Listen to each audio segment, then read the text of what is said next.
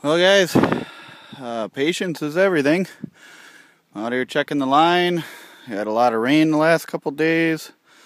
As you can see, it's kind of crappy, foggy weather today. I had a 330 set up the way there by them sticks for some otter. I had another one right here, kind of a little set that comes up along this shore here, and it's kind of a natural little